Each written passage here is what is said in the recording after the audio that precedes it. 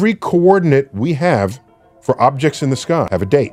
That is the coordinate they had at that date. Oh, wow. So we all agree, are we referencing the year 2000? Right. January 1st at midnight? You give the coordinate and you give a date. Then you hand that to your telescope, which is talking to a computer, and the computer says, let us precess the coordinates of your object from that date that you gave it to tonight. Wow. From the year 2000 to the moment you were observing that object. So the grid system is not constant. Right. It's crazy. That's insane. Yeah, and before we had computers doing this, somebody had to do it by hand. yes! Oh my God. Using something called spherical trigonometry. Wow. And it used to be an entire graduate course in astrophysics.